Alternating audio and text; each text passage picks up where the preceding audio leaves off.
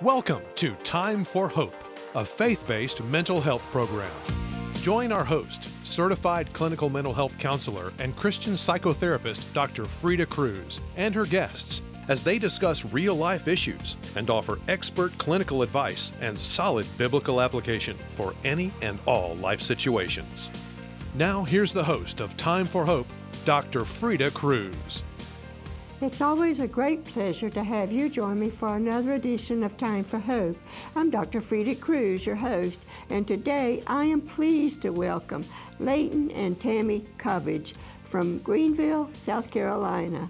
Leighton is the chairman of Cirrus Investments, and Tammy joins him with Cirrus and small businesses of her own. For the next 2 weeks, Leighton, Tammy, and I will be discussing their stories related to their previous marital failures and how they were brought together in a loving marriage and a close walk with the Lord. As we go deeper into their story, direction and ideas will emerge on how a daily devotion time together, including reading God's Word, prayer, and communication with each other, helps couples build stronger marriages. To learn more, stay with us. And Tammy and Leighton, it's great having you on Time for Hope. Privileged to be here. I did give up on the book that I have encouraged you to write. I know a lot of the story that we're going to hear today, and I think it should be in book form for couples because it really reveals in the final analysis, and your book would reveal that as you unveil your stories, that God can do and does marvelous things. Yes. When two people are, however many, but especially in a marriage, are willing to follow Him and do His will. It actually takes a surrendering, doesn't it? And saying, Lord, I will do what you want me to do. It does. It sure does. Absolutely. And we have taken your words, and we committed ourselves yesterday. We're gonna get the book moving forward, and it's just an honor and a privilege. And when you called us to come over, it was a monumental moment for us, and we're very thankful to be here. And hopefully that we can discuss some of the things that we knew took us from despair to hope, like the name of your show, which is so great. You know, throughout our lives, and that's any of us, we experience times of desperation, as you have mentioned. We experience times of not understanding what's going on and even what God is wanting to do in our lives. But I do know this. God He brought each one of us into the world with a destiny of His own. That's true. And we're not always on that path. We're not. And He has to find ways to get us on the path to our God-ordained destiny. And so sometimes it's through failure. That's the reason that I'm naming this show From Failure to New Beginnings.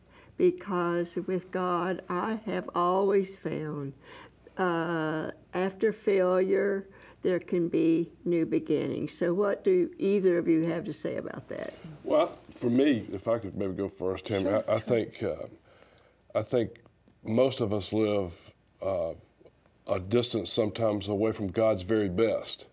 And the failure, the temporary defeats that we go through sometimes will throw us into despair, and we're really just not being thankful and going closer toward Him.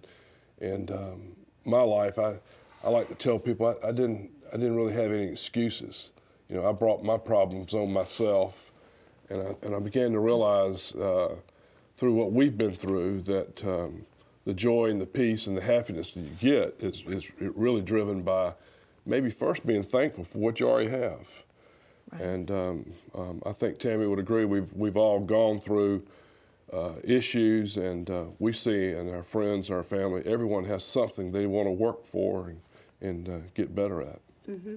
And you know, when I mentioned failure, going from failure to new beginnings, we can fail in lots of ways, but I know that you two each have had failed marriages previous to the marriage that you're in. Right. And of course, that's called divorce. And I've counseled enough people going through divorce that most of the time somebody hurts really bad in a divorce situation. And I do know that the children very often are the fallout, as it were, in divorce. And so, yes, and sometimes we can't avoid failing in a marriage or in some other ways. I've told many people in counseling, it's not always the worst thing that can happen to fail. You might need to fail in this particular thing that you're, that you're involved in. Right, and we don't want to take anything away from that divorce. It can be a sad thing.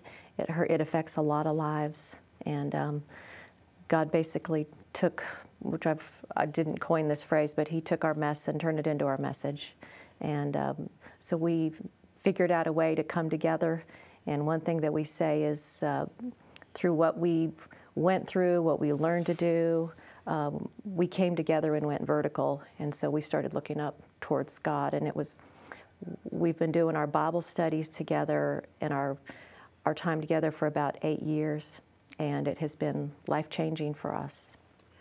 You know, I'd like to know how you two met. Did you know each other before the divorces, or? A friend introduced us, and we both knew that our lives were in turmoil, and it was, truthfully, it was. We met. We realized we liked each other, and then after about 2 years, after it was kind of like, he was already on his way to divorce. I was too, and it was, and after 2 years, once my divorce was final, we started seeing each other, and God just kind of brought us together. I had prayed, dear Lord, after a 20-year marriage, I don't want to be single, and didn't know what to do, mother of 4 children, and I just said the prayer, Lord, it's not who I choose.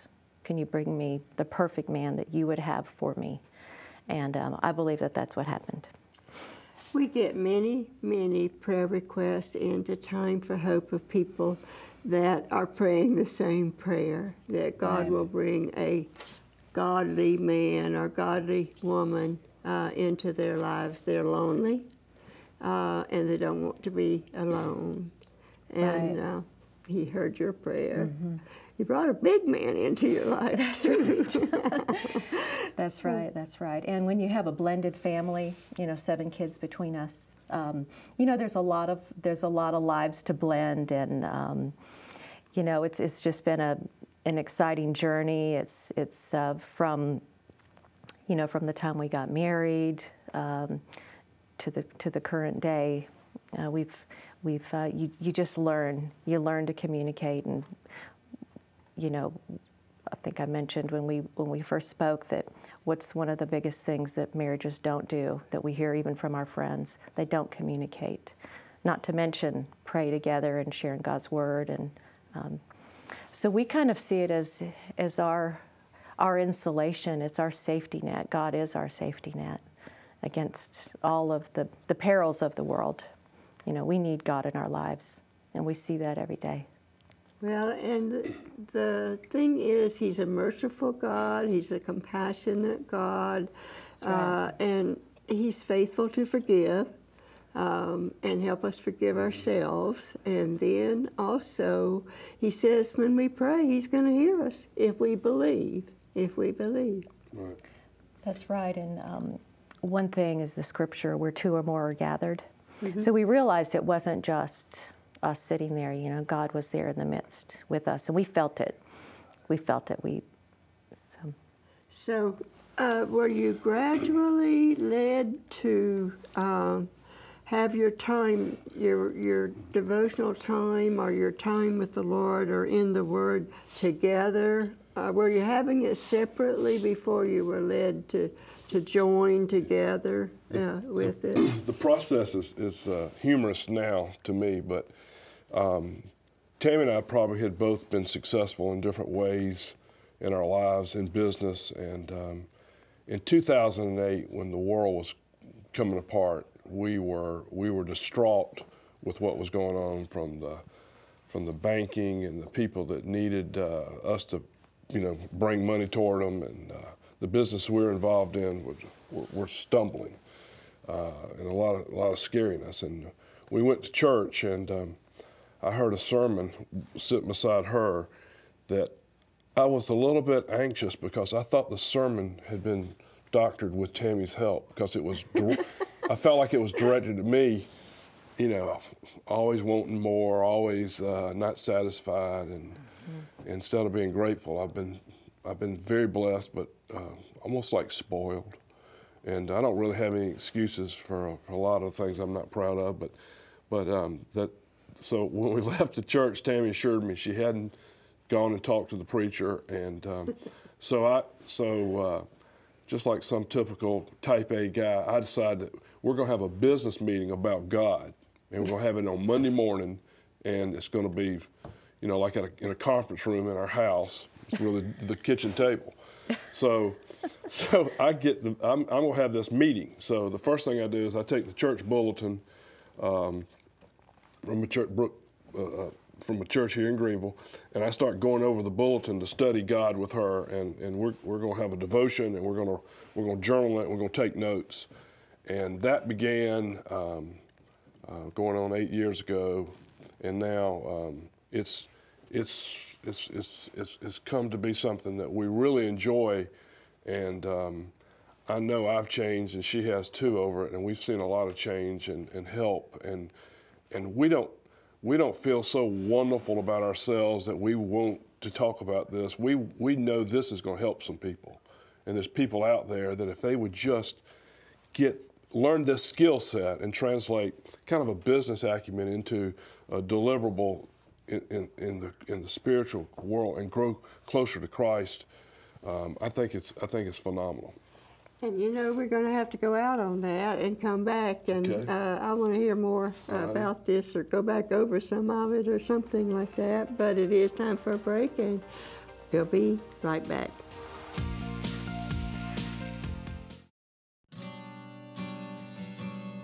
Failure can wear many faces. When I opened my dictionary for a definition of failure, the first one given was to fall short of success. Others included to fail a test. And I could add to fail various tests that we confront in life. Failure is an inevitable reality of life. It can be a business, moral, marital, or spiritual failure. But whatever kind of failure, I hasten to add that it can become a bridge to exciting new beginnings. As with most life situations, we are responsible for the actions we take in response to what has been and what is for the present. The past cannot be changed, but it can hold secrets to be gleaned as we deal with the present and look towards the future. Believing with God's help that we can put the past behind us instead of concluding that having failed in the past, we will continue to fail. We need to ask ourselves such questions as, why did I do what I did? What could I change or should change to avoid the same failure again? What can I learn from my failure that can help me move towards the future with a hopeful and positive attitude? Was my failure a moral or spiritual failure that I need to seek God's and others' forgiveness for? Have I forgiven myself for my failure?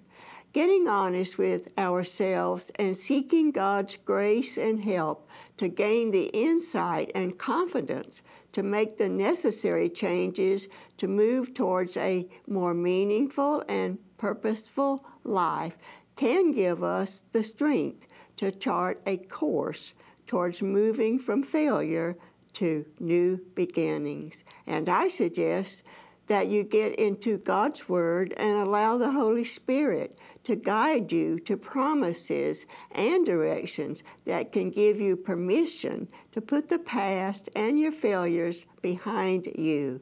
A great place to start in God's Word, the Holy Bible, can be found in the book of Jeremiah, chapter 29 and verse 11, where the Creator God relates, "For I know the plans I have for you, plans to prosper you and not to harm you, plans to give you hope and a future."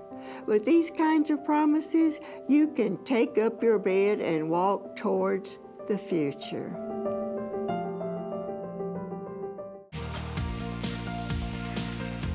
We appreciate you staying with us on Time for Hope. Today my guests are Tammy and Leighton Cubbage, and they're business people, which is unusual for us to have on Time for Hope. Of course, the ones that I have on Time for Hope and are authors and ministry leaders and so forth. I count that a business also, God's business. What I do, I count as God's business. But they actually are involved in secular businesses and have this wonderful story to tell of their relationship with each other and with the Lord. And I count it a privilege that we have you guys on Time for Hope. And I've chosen to title it, since you're going to write the book, but you haven't written it yet. I've chosen to title the program "From Failure to New Beginnings," and that's your stories. And I want to pick up where we went out, Leighton, with what you were saying. I like the way you said you decided you were going home and call a business meeting with your wife. Yeah.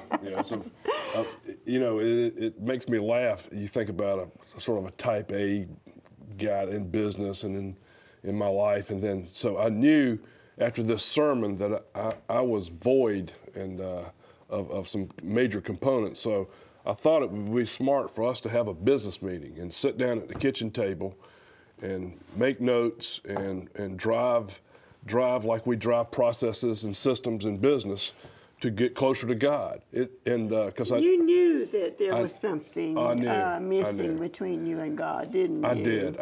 I don't have any excuses. My father was a Sunday school teacher in a little country church down in Oswego, South Carolina. Always had every opportunity. I've had some great mentors, but I knew I wasn't doing enough of my part. And I knew that...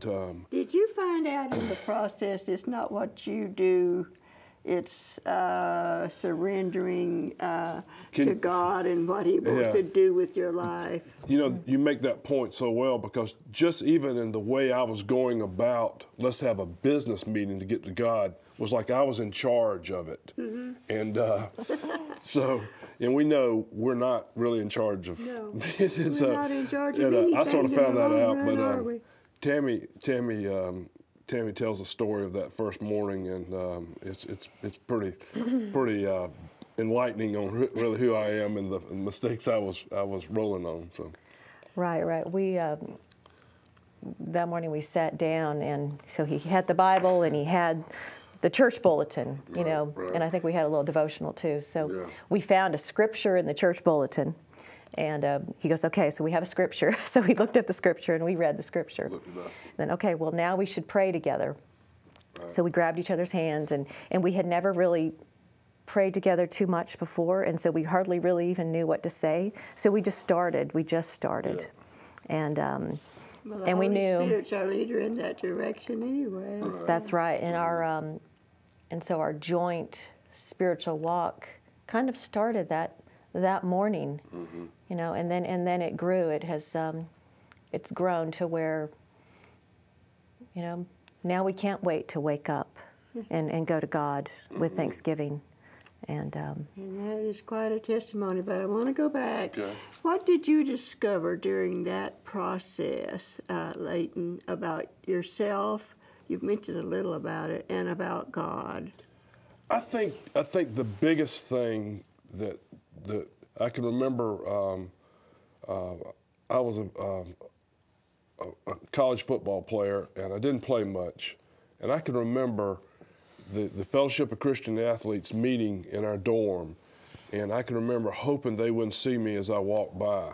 And I was kind of fleeing from that. And I think I'd always been afraid of God from a standpoint of what he was going to make me do. Instead of loving me and being a father, it was almost like someone who was going to condemn. And so some of those type of frameworks, what I've learned now is that to go to God with thanksgiving and then the hope's created from there, and the hope and pulling your life together. Tammy calls it getting under God's umbrella. And I think that for me, I can understand, that when you give love, it comes back to you. And when there's not many ways that you could not start your day by writing down your blessings, praying, holding your wife's hand, praying, and then go out and not be encouraged in this world. And we think about this process, and we have a system that we'd be glad to teach and show to folks. But it's really changed our life, and we've been able to share with a few people. But we didn't really want to come out like we're great and we've done so well. We just wanted to be able to say, here's where we were, and you know what? Here's where we are. Yeah, and I like your title, and it has been a journey and a process over these years. Well, we're going for our next show, our second week with you. We're going to talk about your program or your directions and so forth but you've grown into that. We're talking about the beginnings of it now. But you know what you said, there was something resonated with me, and I've been really talking a lot about it lately, and that is so many people see God the way you saw him and think he's just waiting with this hammer or something to clobber you over the head, rather than the mercy and the merciful and compassionate God waiting on you to turn to him and ask him for help, and also being willing to do what he would have us do. That's right. So I'm really happy to get that in. And also, I've said this to you, and you were man enough to take it, and I appreciate that. I want to give you credit for it. I have surmised the whole time I've known you two that Tammy's been the leader in this, and that she had a lot to do with Leighton making some powerful changes. She confronted me in ways that I probably weren't direct, but there were ways that sort of she took the air out of the room and said, this is what we need to do, and directing my path. And she's helped change my whole life, and this process, I think, is a great one where maybe you take someone who feels too good about himself and brings him back to reality. But God has continued to prosper you. Yes, ma'am. You have to admit, and you would want to admit that, we're not ashamed of that. It didn't change any business. You have some great business directions that could be followed, and you, I'm sure, Tammy, that would be true too. But you've continued to experience God's blessings and prosperity. So you can have it all that way if you're willing to look to God and ask him for it, right? Yes, ma'am. It's a lot stronger to go out in a positive way after getting up from our Bible study and face the world. It really is. Yeah, every day, and we're going to hear about that next week as you two sit there, and I have some things to share from some of our viewers, and then we'll hear more about your devotional program for couples in our show for next week. And I do have this from a viewer. Dear Dr. Freda, I need prayer for restoration of my marriage of 4 years. My husband is having an affair with another woman. We have a 19-month-old daughter.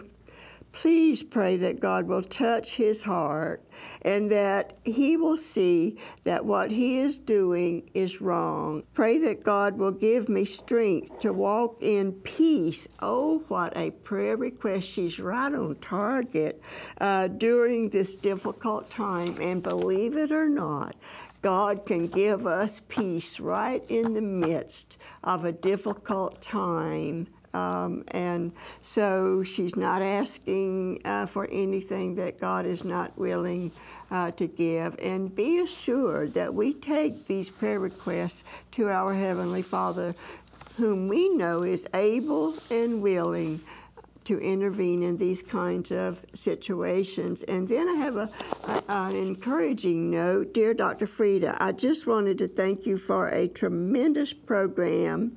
Many of my friends and I have been watching Time for Hope this past year and have come to know Christ because of the program. This is such an answer to prayer.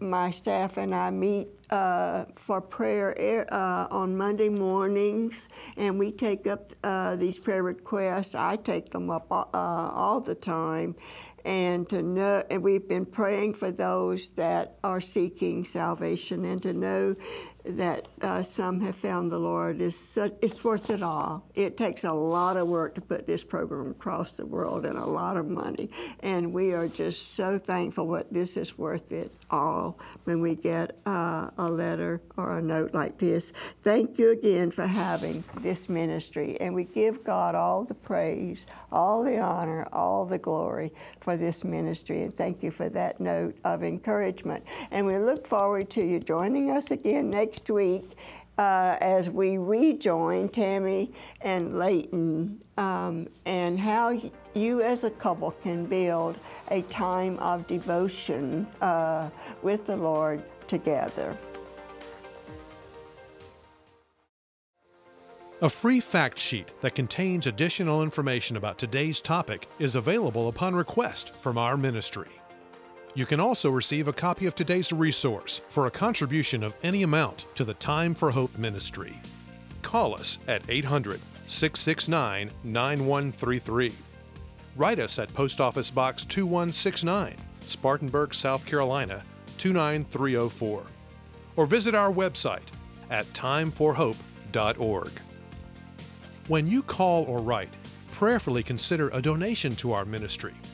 Our ministry's mission is to offer hope to discouraged and hurting people. As we continue to give out messages of hope, a financial gift of any amount to support this ministry will be greatly appreciated.